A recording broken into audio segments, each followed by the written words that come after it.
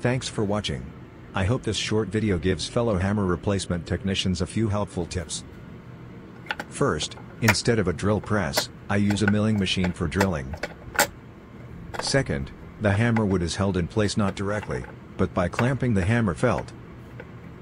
Third, to prevent any movement during high-speed rotation, I secure the hammer with a C-clamp. Here's why.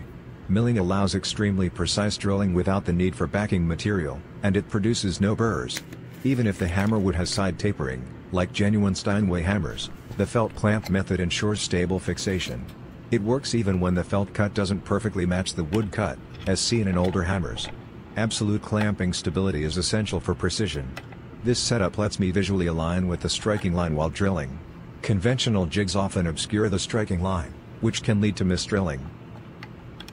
For this demonstration, I used a rare Renner hammer from nearly 50 years ago, new old stock.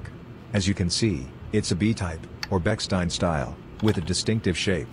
Because of that, I reversed the usual orientation and drilled from the backshaft side. My jig supports all the functions needed for this kind of work.